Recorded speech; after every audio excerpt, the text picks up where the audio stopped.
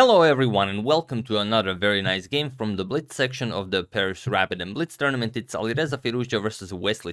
And a lot of you have suggested this game for good reasons, if I might add. And it's very interesting because the lower the time format gets, the deadlier Alireza gets. But this game, it's just super complicated and well. Few people thrive in complicated positions, much like Wesley So here, the world chess champion of the official random chess variant. So without further ado, let's check it out as it's quite a beauty. So here Alireza opens with d4. We have knight to f6 by Wesley and bishop to g5. Alireza goes for the Trompovsky attack, and as you'll see for the first couple of moves, the game will be following the first World Chess Championship match game between Carlsen and Karakin that was played in New York in 2016. So d5 and now e3. We have c5 now, striking in the center, and the bishop captures on f6. We have g captures on f6, now ruining the pawn structure a bit, but you will get a very strong pawn center at some point when e6 is played. So d captures on c5, knight to c6, and now bishop to b5. We have e6 now, and c4. Now Alireza strikes in the center. He goes for that d5 pawn. We have d captures on c5, on c4. Wesley says, all right, if you are interested, we can trade queens. But now knight to d2. Alireza wants to keep the queens on the board. We have bishop captures on c5, and now knight g to f3, ready to castle king side. And here in the World Chess Championship match game, in the first one in the 2016, Karakin castled here. That game ended in a draw. It was I think the longest game of the championship, lasted like almost 7 hours, where Magnus got some winning chances, but in the end he couldn't pull it off. But here Wesley does not follow in Karakin's steps. He plays c3, and already it's a very interesting position, because now he gives back the pawn this way instead of allowing bishop or knight captures on c4 at some point, and he will ruin White's structure, White's pawn structure somewhat. So here b captures on c3, and there is one game also from 2021 where a6 was played, but here we just have castles, castles by Wesley, and it is now already, as of move 10, that we have a completely new game. So let's see how Wesley will keep his king safe, as it is somewhat open, and this is a very fast game. So here we have castles by Alireza, and now f5. Preventing this knight from going to e4. Now the queen can also enter the game via g5, h4, f6, or depending on what White plays. So here knight to d4, the pawn on c3 will now add additional support to this knight, and bishop to d7. We have rook to b1, now putting pressure on that b7 pawn if the bishop ever moves, and now rook to c8. And this is already a very tricky position. If Wesley's not careful, play something like, let's say, queen to h4, there's even though there are two pieces in front of your queen and Wesley's bishop, it's still not enough, because here White can just capture on f5, and after he captures knight b3, and now the bishop on c5 is undefended, and the bishop on d7 is undefended, and White would get a great position here. So Wesley keeps the queen on d8, guarding that bishop. We have rook to c8, just continues development, and now queen to h5 by Alireza. So now the queen is on the attacking side, but how can the other pieces join? Well, it's quite simple. If this knight can come to f3 and g5, could be very unpleasant for Wesley's king. So he goes queen to f6 right away. He claims that his pawn structure is somewhat better. He does have the bishop pair, so he can just play queen to g6 and offer a queen trade, so you never have to worry about knight f3, because just queen g6.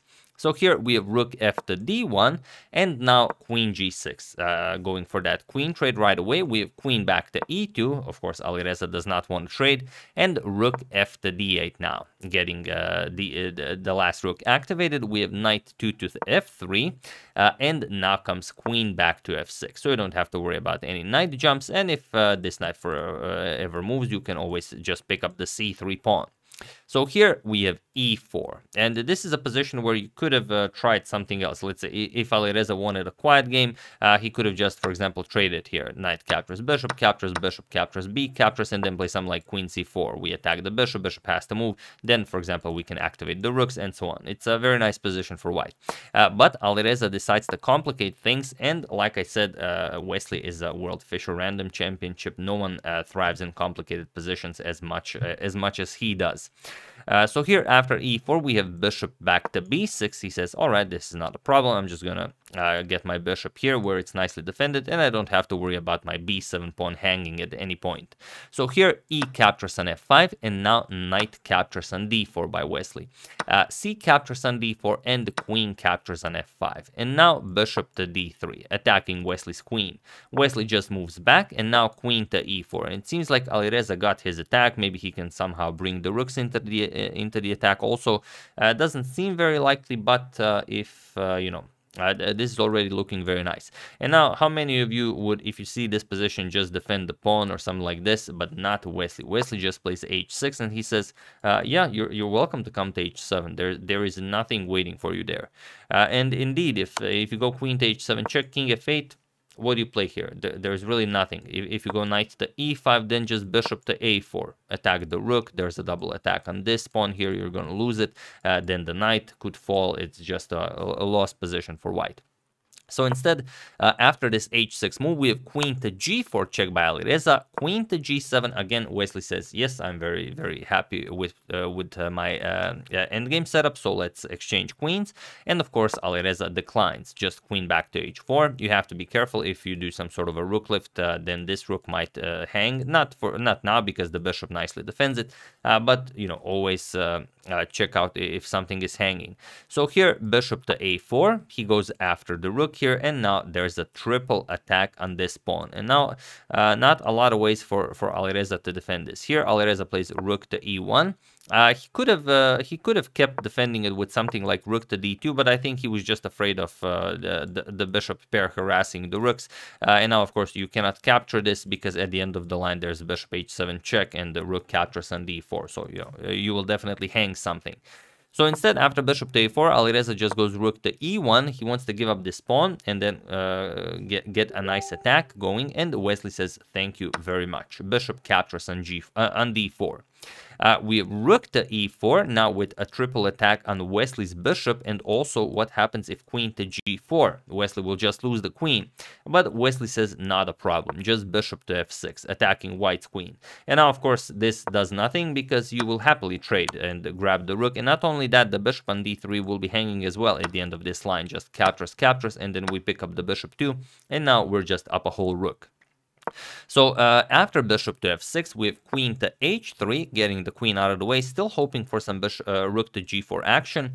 But now rook captures on d3. It's not a piece sacrifice. You will win back the piece with rook captures on a4. But first, rook to g4. We have bishop to g5, and now rook captures on a4. And it seems like Alireza did a fine job here. He got something going on. But the fact of the matter is that the position is completely lost for Alireza. And there's even a beautiful move for Wesley here that he found in a Blitz game. So feel free to pause the video here and try to find this super impressive move while I give you a couple of seconds.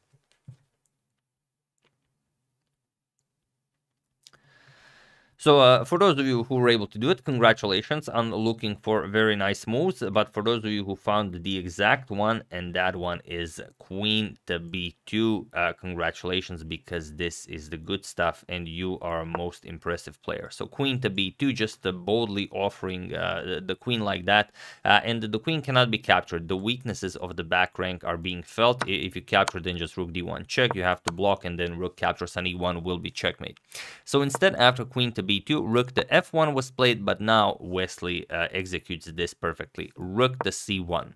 And again, you can't just play anything here. If you, let's say, play rook captures on a7, it's again a forced checkmate. Rook captures on f1, king captures, rook to d1 check. You have to block, knight e1. Now just queen to b5 check, and now the king has to move away from the defense of the knight, and this will just be checkmate. So after rook to c1, Alireza played g4, an ugly move to play, but what are you going to do? You have to create some breathing room for the king. But still, Wesley just plays rook captures, king captures, and now another beauty. queen to b5. Now with an attack on this rook, and here you just have to give up this rook because there's nothing for you to play. If you move the rook, then all sorts of nasty discoveries become possible. For example, rook to e4. We're just going to capture the knight with a discovery, and that's it. After king g2, we're going to capture the queen. King captures on h3, and that's it. And there's even a forced mate in 9 for those of you who enjoy when I finish already won positions. I'm going to show it to you because it's super interesting. Queen f1 check, king g3, queen to g1 check, king f3, now queen to h1 check. Look at the queen and bishop doing good work here. Now you have to move away from the defense of the rook. King has to move, queen captures here, king f1, and now just queen f3, threatening bishop here and checkmate. So you're going to have to move, but now bishop h4, and that's it. You will get checkmated here, h3, bishop captures king here, check here, and queen to g1 checkmate. Seems odd finishing an already winning game, but I know most of you enjoy it, so there you have it.